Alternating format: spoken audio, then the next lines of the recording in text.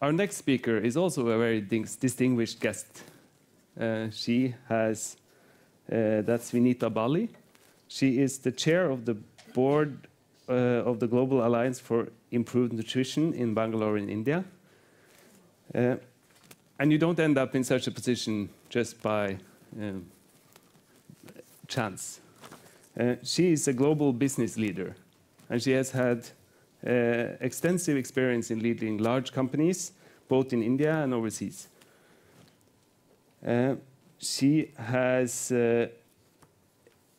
as a consequence of her great achievements as a business leader, she has been chosen among 27 global leaders she has been appointed by the UN to help improve maternal and child health as a part of its Scaling Up Nutrition initiative. She has been recognized in forums nationally and internationally and has won several awards for her various contributions to business. And we can say that she is an inspiration for many, many, many people.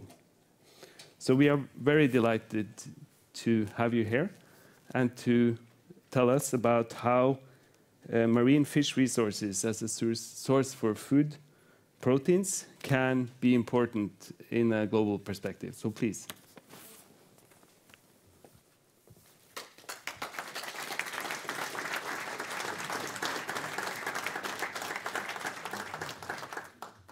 Thank you very much for that introduction. Good morning, Your Royal Highnesses, ladies and gentlemen.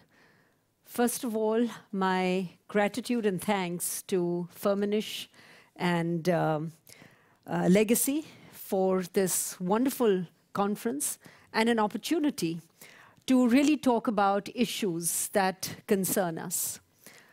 I probably am the only person who is not qualified either as a scientist or as, as a nutritionist, but having spent a lot of time dealing with the food industry, and currently in my role as the global chair of GAIN, which is the Global Alliance for Improved Nutrition, which was created in 2002 by the UN to really address the multifaceted and multidimensional problems of malnutrition and undernutrition.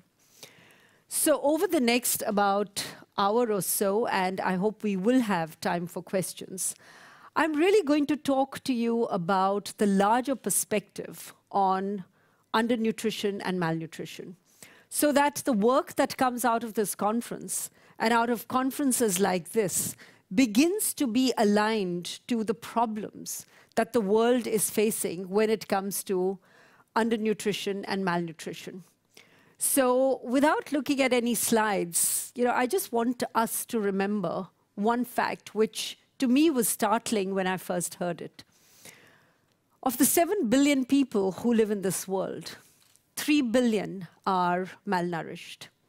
And the world today is dealing with the double burden of malnutrition. On the one hand, people who are obese and have enough calories but are malnourished. And on the other hand, people who sleep hungry every night. And there are about 800 million of those living today out of the 7 billion people who simply don't get either enough calories or enough micronutrients.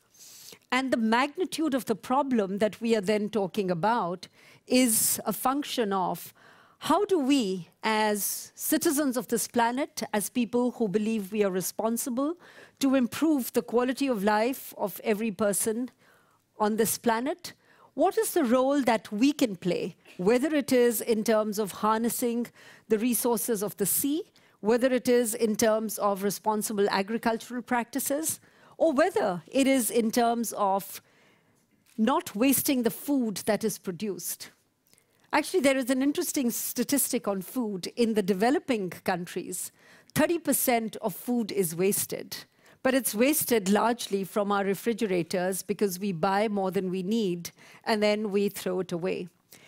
In the developing world, which is where I come from India, 30% of all produce in India is wasted because we simply don't have good storage, logistics, and distribution systems to get to people what is produced.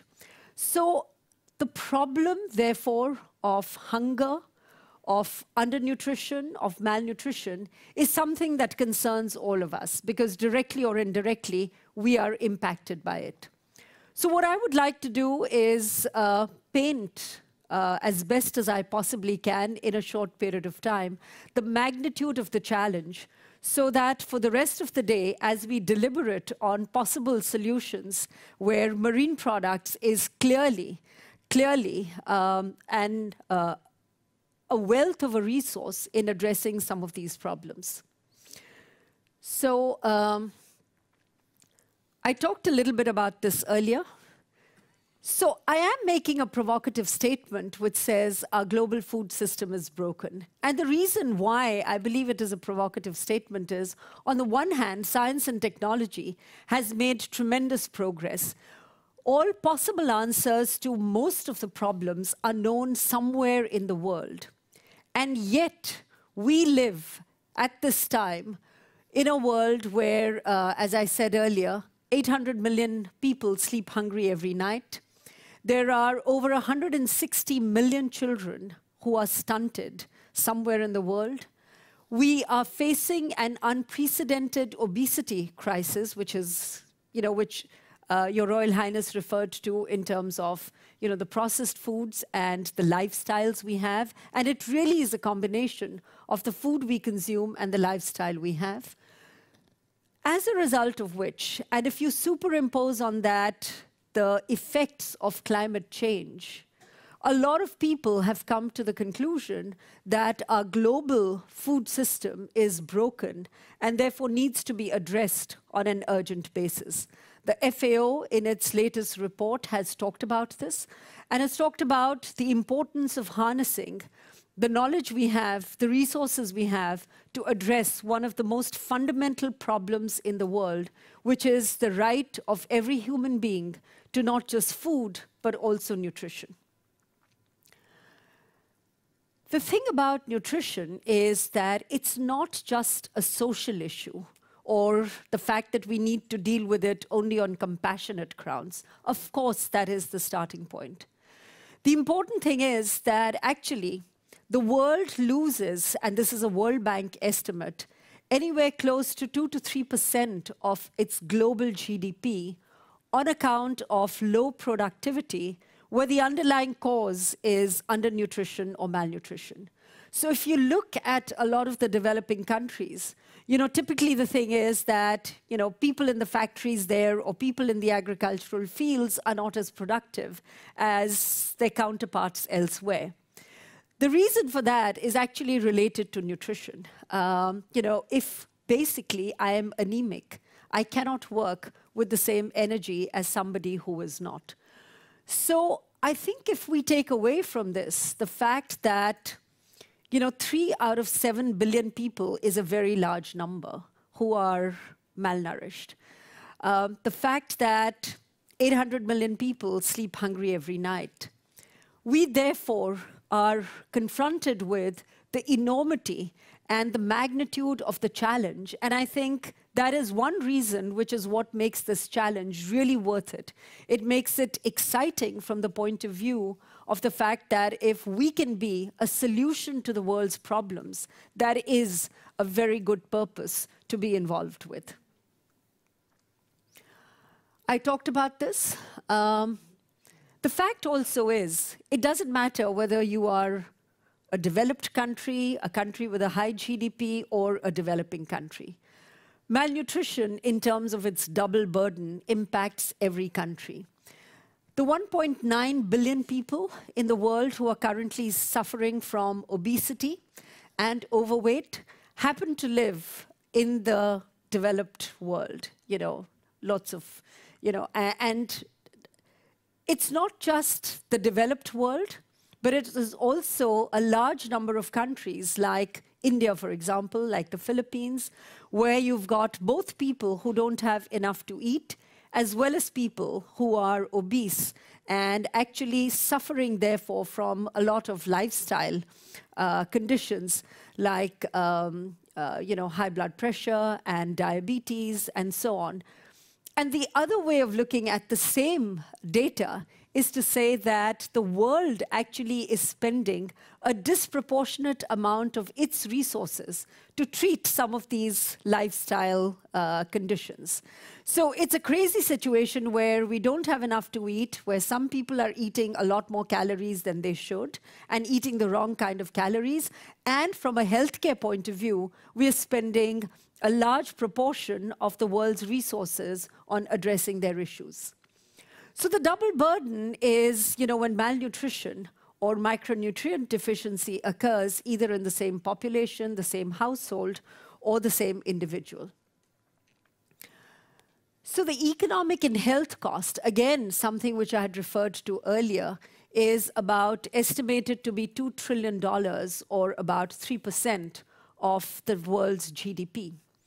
It therefore is a serious global challenge. Some of you would probably recall that in the 2012 Copenhagen Consensus, malnutrition or resources against malnutrition was voted as the #1 most significant issue that the world had to deal with. And the results from $1 spent on malnutrition or undernutrition was seen to generate a benefit larger than any of the other issues. Malnutrition also featured in the Copenhagen Consensus a few years earlier as the #2 or 3 issue, more important than climate change in 2012, as an example. There is another landmark piece of work that originated in 2008, when the Lancet, for the first time, published an extensive report that, over a period of many years of data and analysis of data, actually established that the nutrition levels in the first 1,000 days of our life, which is from conception to our second birthdays, are so critical that if an individual is undernourished or malnourished during those 1,000 days, then your physical development, as well as your ability for cognitive development, is impaired for life. And that is another reason why all of us should be concerned about the impact of undernutrition and malnutrition. In India, for example, it is a big issue. 1 out of every 3 children born in India today is born underweight.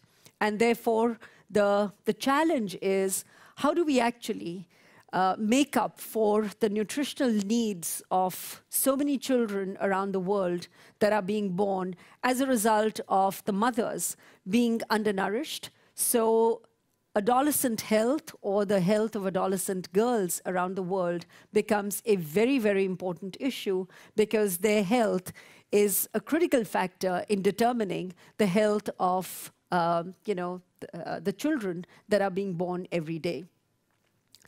So there is a map that has been created by Gain and Amway to actually look at data on obesity. And this actually shows you, the color coding is the number of obese adults in several parts of the world. I'm not sure how clear this is, but the darkest color is where more than 12% of the population in that country is actually obese. So you can actually see most of the world is in some form or manner made up of individuals who are obese, diabetic, and therefore unhealthy. And those lifestyle conditions lead to several other complications, as we are all aware of. So this is just a graphic illustration of why healthy diets matter. What I've simply done here is, what are the 19 essential micronutrients that are required by everybody? And I think if all of us are convinced or operate from the conviction that everybody in the world is entitled to the right kind of food and the right kind of nutrition, then actually the challenge before us becomes quite clear. So micronutrient deficiencies, for example, are the underlying cause of 3 million child deaths annually. The symptomatic reasons could be diarrhea or tuberculosis or anything else. But the essential underlying reason is undernourishment or silent hunger, as it is referred to at many times, which is the underlying cause of, of low indemnity and therefore a higher burden of disease. 2 billion people, as I mentioned earlier, have inadequate vitamins and minerals, which actually, if they were adequate, would help in preventing a lot of disease and illness. Protein energy malnutrition, which is actually of particular interest in this seminar, is about 13% of the population in developing countries is deficient in terms of protein energy. And poor nutrition around the world is the cause of death of about 50% of children around the world. So good nutrition, especially protein energy nutrition, is significant for, as I said earlier, adolescent girls, pregnant women, and therefore for the health not only of themselves, but also for the children that they give birth to.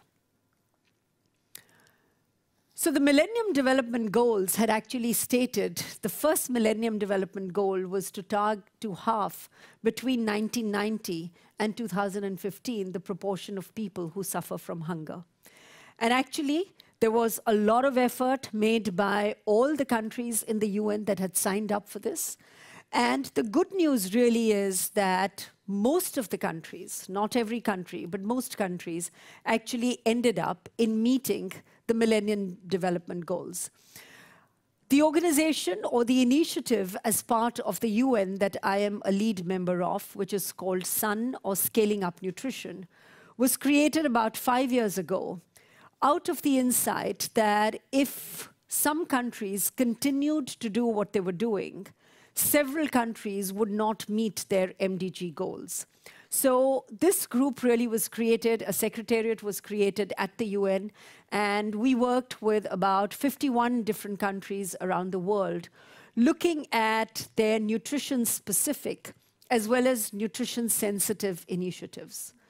One of the things that we learned about nutrition really is that it is very hard to tackle. You know, the first thing about it, unlike HIV/AIDS, is that if I'm malnourished, I don't infect you with my malnourishment. In several instances, you go to countries in Asia, you see kids who are not very tall. And certainly in India, we have a saying that, Indians are not very tall. Well, that's not the reason. The reason is wasting and stunting, where the underlying cause is undernutrition. So it is very often referred to as hidden hunger, because only the people who are undernourished know what they are suffering. And it's not a communicable condition, it's not a communicable disease. And in many, many ways, the people who are impacted by it don't have a voice. And I hate to say this, but those who have a voice, haven't lent enough of that voice to undernutrition and malnutrition. In a world where we are dealing with so many challenging problems and issues, this is one which needs to be taken seriously. It also needs to be taken seriously because it's not just about giving people enough food or vitamins and minerals. So the nutrition-sensitive initiatives, and I was talking earlier with colleagues of yours at Firmenich and the work that you're doing on hygiene and sanitation. So the nutrition-sensitive initiatives have to include not just access to food, not just access to micronutrients, but also access to primary health care, access to immunization, access to potable water, access to hygiene, access to sanitation. And the entire ecosystem needs to actually come together before we can think of a world where we have people who are certainly not hungry and also not undernourished or malnourished. So we are still, despite the progress that was made as a part of the MDGs, we are still grappling with a situation where even though the number of people who sleep hungry has come down significantly from about 1 billion to 800 million, on the other hand, we are seeing the numbers of obese people and therefore people with enough calories but malnourished increasing, which really is a lifestyle issue. And it is an issue of making the right choices of the food that we eat.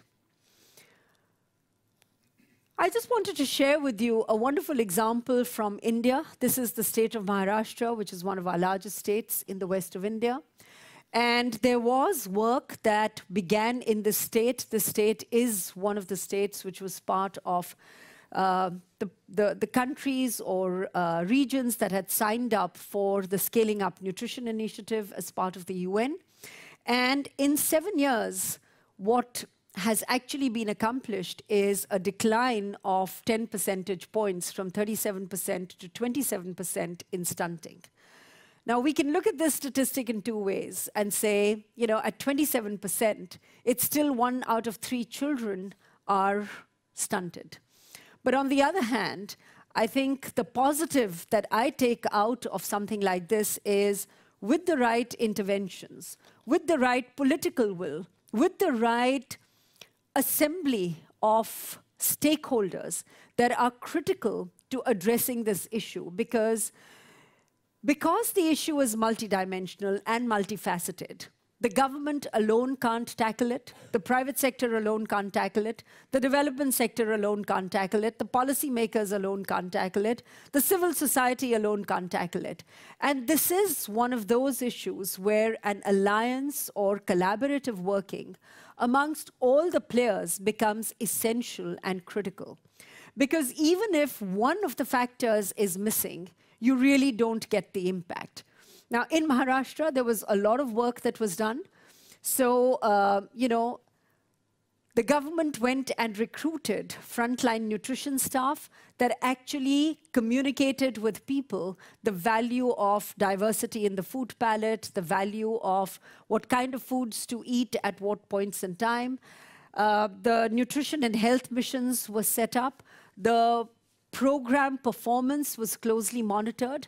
India has a very large number of centers which are called ICDS, which is part of the government's integrated child development scheme that actually caters to the nutrition needs of children under the age of 6. For the 6 to 14-year-olds, there is what is called a midday meal program in schools that feeds 120 million school children every day. But despite all of the effort that has been made for so many years, we're still talking about a population under the age of 5 where 40% of children are undernourished. 70% of all school-going children still suffer from iron deficiency anemia. And a lot of the work that the private sector is doing together with development agencies is directed at the nutrition needs of children. And the second most important or equally important is adolescent girls. And this is true not just of India.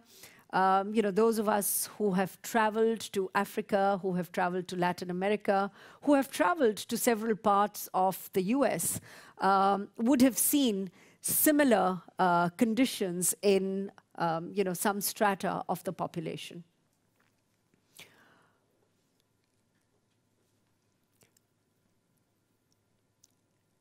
So this is some data from the World Health Assembly nutrition targets. This was created in 2012. And what is not encouraging about this data is that so far, no country has managed to reverse adult obesity. In fact, on the contrary, adult obesity is increasing. There are only 5 countries who are on track to meet the global target for reducing anemia. There are 6 countries who are not on track on any target, despite the fact that these are targets that have been accepted by the countries, and, you know, there is some other statistics there. I think the important thing here is we had Millennium Development Goals. We now have the Sustainable Development Goals. Having goals is a very good starting point. But goals in and of themselves, without the right kind of action, without sustainable action, without collaborative working between governments, the private sector, civil society, and the development sector, can yield very little result. And I think at forums like this, we should also talk about how does, the private sector actually improve its credibility with the government, for example. There are many countries in the world where civil society and the government feels that, the only motivation for the private sector is to make a lot of money and reward themselves. And the private sector feels that government and civil society is not sympathetic. And unless we get into a situation where there is dialogue to understand each other's point of view, where there is dialogue where we agree on the ultimate purpose of what we want to address, where there is dialogue which shows where and how progress is to be made, how progress is to be measured, very little can come out of well-intentioned goals and objectives. So I think what is very important is forums like this, to have a discussion on how everybody can play a role, because I think the issues that we are talking about and the problems that we are dealing with are very significant and therefore cannot be addressed in a manner which is unidimensional. One of the things that GAIN does, so it is an alliance. GAIN works with governments. It works with the private sector. Interestingly, it has managed to create credibility for itself. So one of the areas is, so it stands for Global Alliance for Improved Nutrition. So the word alliance is truly important because the work that we do really comes out of the collaborative effort, country by country. So I've just given you some examples with the intention that as you take the output from this seminar forward in terms of what to do with the natural resources that are available in the oceans and how we harness the nutrition value of what is in our oceans to a larger purpose. We look at the ability to create partnerships, different types of partnerships that have the ability to take these nutrition-dense foods to those populations who require them the most. So, these partnerships are essential to mobilizing resources, to taking products to markets, because very often access becomes an issue. We may have wonderfully nutritious products, but if they don't reach consumers, so the go-to-market strategy becomes, so it's about accessibility, it's about affordability, and it is about ensuring that these populations have a sustained availability of these products available to them, because nutrition and good health is really about sustaining, good food, micronutrients, as well as macronutrients, in addition to the larger ecosystem of good hygiene, sanitation, access to primary healthcare, etc., which are vital for growth and development. So GAIN has been working a lot through partnerships. And, we track how many people our programs have touched. And since 2005, GAIN, through the programs that it has done with its partners around the world, has actually reached about 900 million people specifically in the area of improving nutrition in the food that they eat. So these are some examples of work that is being done. It is about, so in Cambodia, for example, very, very good experience with fortification of fish and soy sauce in Cambodia, which actually impacted very positively the nutritional outcomes. A country like China, for example, fortified soy sauce with iron and reduced iron deficiency anemia from 23% to about 4 to 5% where it currently is. In India, the biggest success story we've had is with iodine in salt. This was made mandatory in the mid-70s. Today, about 95% of the salt that is sold in India is iodized. And, something like a condition like goiter has virtually vanished from the country. So part of the work that we're doing is really to look at mandatory large-scale food fortification. So things like oil with vitamin A and D becomes very critical. Flour with iron and zinc and folic acid becomes very critical.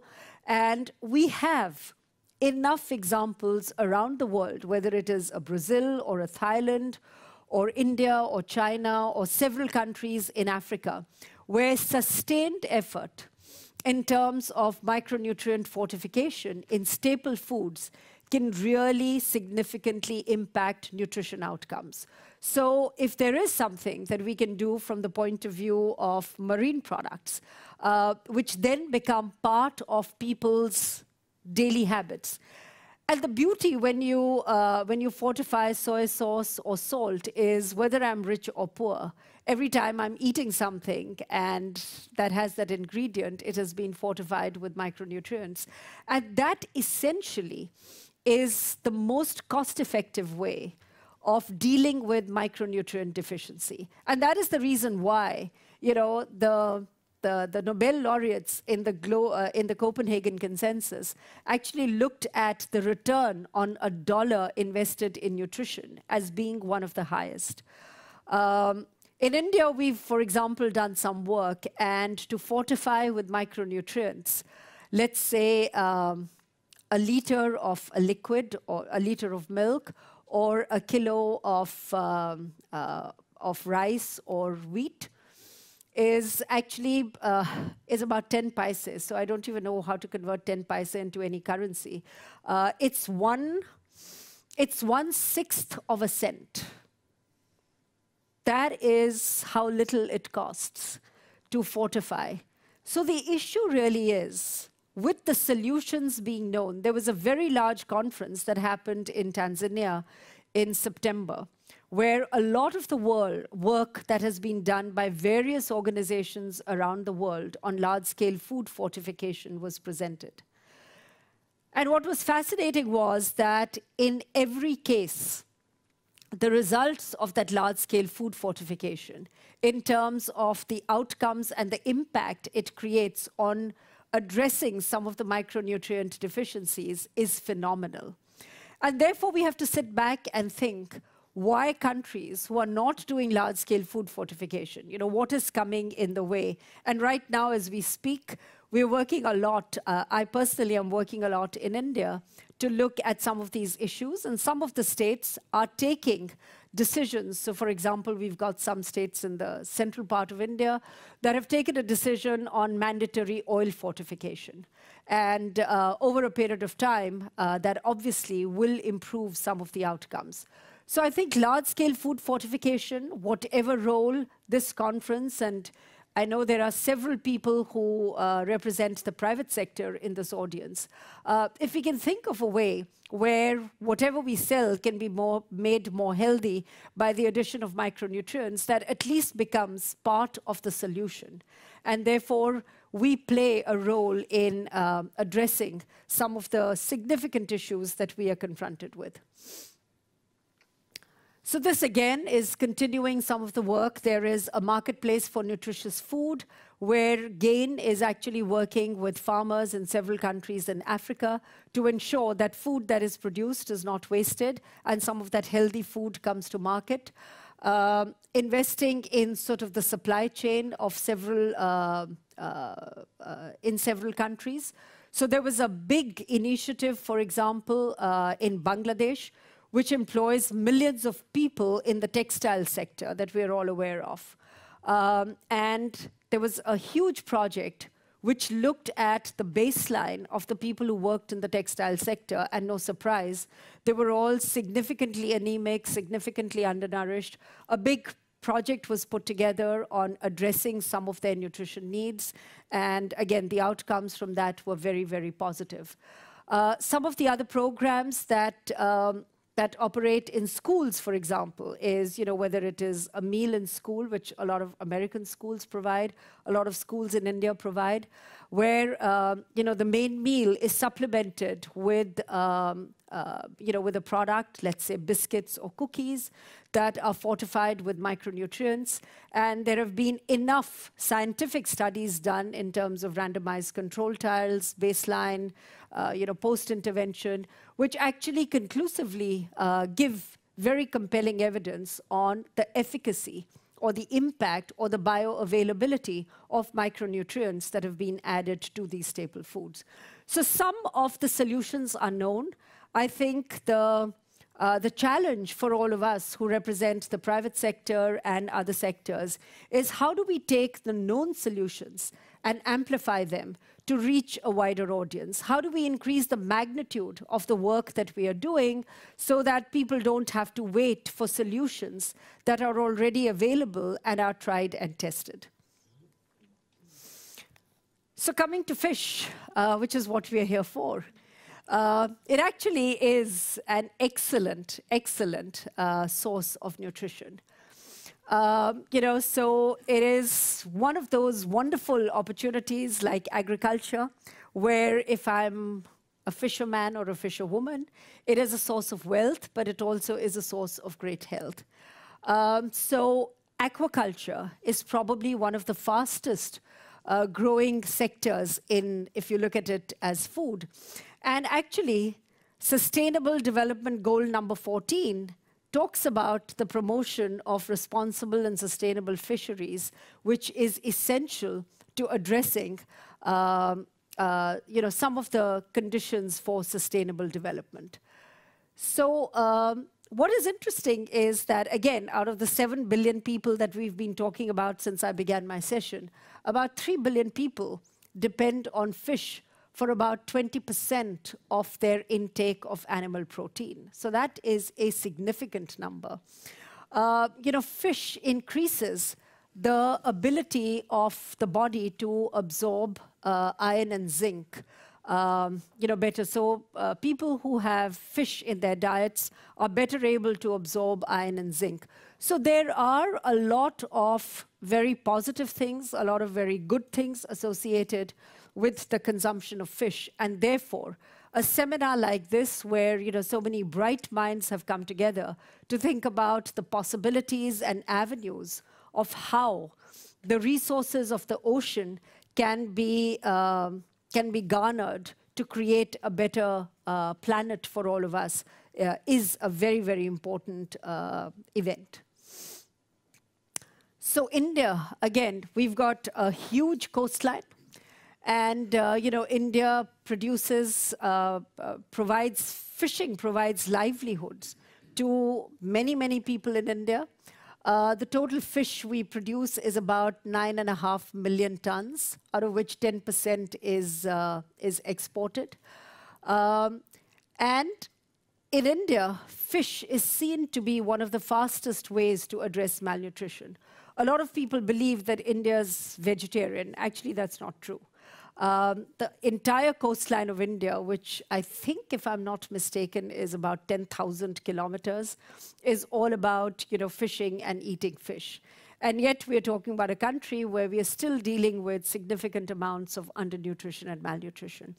So I think if we begin to look at resources of the ocean, of the earth, as the total resources available, when applied to the total knowledge that we have about hunger and nutrition, I do believe we are standing on the cusp of making some very, very significant progress and very significant change, if only all of us were to collaborate towards the same purpose and establish credibility in the work that the private sector, the government, and the development agencies are doing, and not look at each other with suspicion. I think that's the most important thing. If the purpose is clear, if what we want to achieve is clear, then I do believe there is a way of creating dialogue and creating programs and creating sustainable initiatives that will enable us to address the big problem that we're dealing with. So I just want to conclude with a few comments. I think, as I said earlier, we are on the cusp of some very significant change. The Sustainable Development Goals, which have come out of the experience that the world had with the Millennium Development Goals, and therefore are far more granular, they are far more specific, and if all countries are committed to finding ways and means of addressing those SDGs, I do believe that is a very positive development. Every country has signed up to these goals, and I do believe most countries will be serious about creating plans to address these goals, because the challenges are increasing. Climate change is having an impact on agriculture and therefore indirectly on nutrition in ways that the world is still trying to understand. I am no expert on climate change, but I do know there is enough dialogue, enough discussion that is happening around the impact of climate change on agriculture and agricultural produce. So to end malnutrition, this is something that I have spoken about, we require all kinds of partnerships. I think if the purpose is clear, if the end goal is clear, if we accept our current reality, and if we have a vision of the future world that we want to create for our children and their children, then I think this is as good a time as any other to begin to work and operate differently. Fish is a very important ingredient of this entire issue of addressing malnutrition and undernutrition. And therefore, stewardship and sustainability of the significant issues that impact the fisheries are critical to the SDG goals and their impact on food and nutrition. I think whilst there are many known interventions on undernutrition and malnutrition, with scientific minds, with the progress that we are seeing in industry, and with access to new information and new technology, I do believe, on the one hand, we have to do more of that which we know works, and on the other hand, continue the scientific quest and improve the technical knowledge which says, can we continually look at improving the solutions that we've got or making them more effective and more efficacious? So with that, I'm going to end my talk, and I'd be very happy to answer any questions. Thank you very much.